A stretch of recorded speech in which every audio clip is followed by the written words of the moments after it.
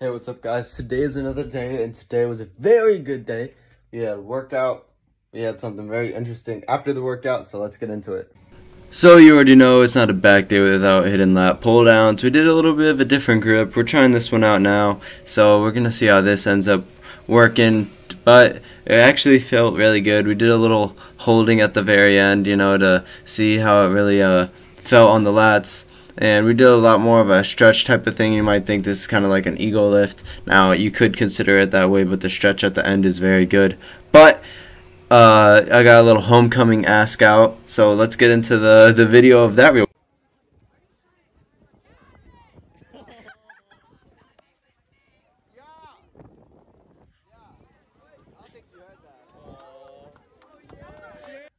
Hey, what's up? I know this isn't really the end credit, but this was my poster. I did my own, but yeah, I did mine first, but mine didn't get a video, mostly because it was raining, and I didn't want my poster to get messed up, because hers ended up ripping and tearing, so that's interesting. But without further ado, let's get to these end credits.